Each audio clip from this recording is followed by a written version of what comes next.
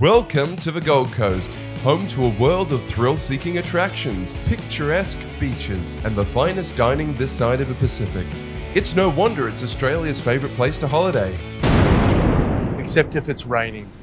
We came to the Gold Coast aiming to paint sunlit beach scenes, shadows, movement, you know, that whole day at the beach, that whole atmosphere. But we thought we didn't want to lose the whole trip and go home disappointed.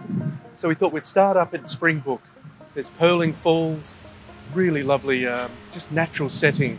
It was raining a little too hard, so we thought we better sort of save that for another day. We then ventured down to the Coolangatta. There's a lovely outlook, aerial perspective overlooking Kira Beach, which is a world-class surf beach. Unfortunately, there wasn't a good spot for me to set up and still to be able to see what I needed to see. So we headed north, we got to Main Beach, found a really marvellous little scene that I felt was super paintable, but still very interesting. It had a very dramatic sky with that low light, that dark, deep water that really did lend itself to being a good little painting. Still was going to require some control and discipline, but I was happy that I'd found the scene to paint. So we headed back to the Dorset, so let's see how I go. With this scene, I'm probably more looking at it as a cloud study, of course, a beach scene. So we've got to get that water in. It's probably one of the biggest, darkest areas, excluding the clouds in the sky.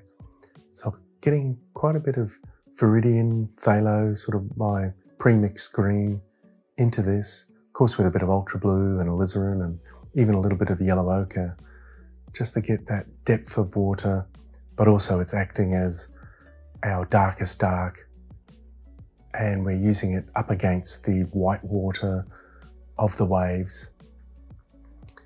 But being low light, it's going to make all the mid-tones a little darker as well, so that's something to keep in mind as well. But we can still keep quite a bit of warmth and a little bit of colour coming through right at the foreground, and that'll work in our advantage as well, because those, other than the light or the white water, there's not a great deal of light values or light in the scene. Obviously it's very overcast, been a showery day, rain coming through, and so that was the light effect for the day.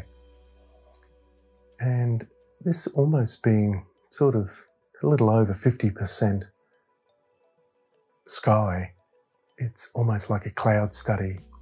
So I find one of the best tricks to do is to just mix up a mid-tone.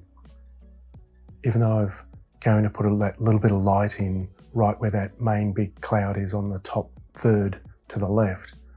But as you'll notice, it's mostly just a mid-tone. There's not a great deal of tonal change. So that kind of is a great way to simplify. Now we get into the water. It'll be titanium white and just a tiny little bit of French ultramarine blue, just so that it's not too white, too stark, because it is actually at quite a distance. It's probably at least 100 to 150 yards away, 150 meters away. But it's kind of that almost tertiary focal area, that wave in the distance. I always find with the simplified subjects is really getting that foreground to work, because the sky can be a fraction muted, can be fairly loose. The water, I'm starting to tighten things up on the wave, but it's always the foreground. And that really does ring true with most paintings anyway. That's why I always try and look for a really great foreground, with it being the closest to us. That's always the most important part. But I think the thing that I'm doing now, dropping in some little figures, is that dark up against the light.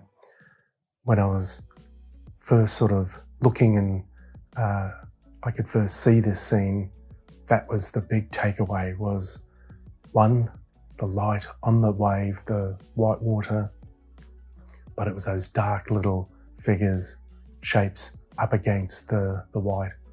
And I did want to get them a little more gestural, not too literal.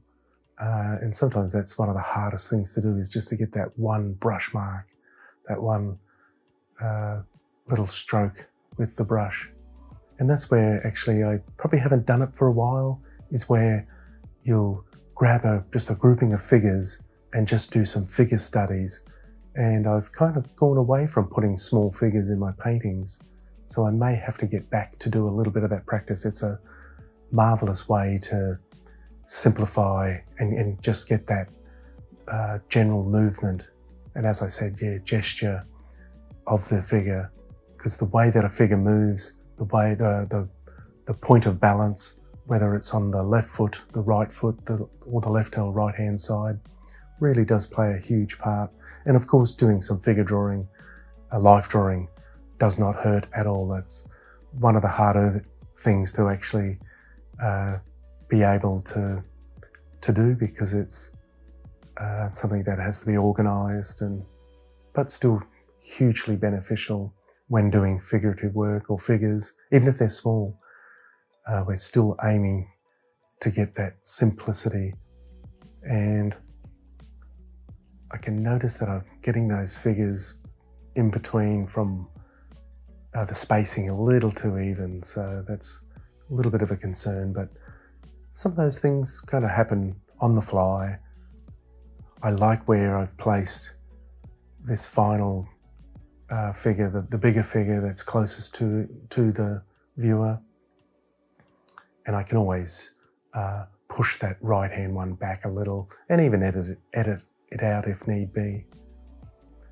I'll use a range of brushes to get this final part, just making sure that the brushwork remains as fluent as possible. As you can see, I'm really working that foreground. It really wants to be that one brush mark.